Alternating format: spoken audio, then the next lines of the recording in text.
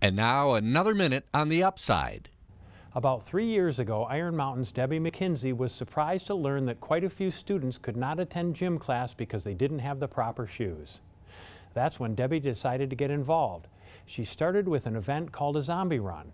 It raised $2,400 that went to buy athletic shoes. The next year, the run raised $5,000, and they're hoping to do better at this year's Zombie Run on July 10th at City Park in Iron Mountain. Debbie works with schools in Dickinson and Iron County and the surrounding areas in Niagara and Florence, Wisconsin. This year, she will be giving out over 300 pairs of shoes for toddlers through seniors in high school.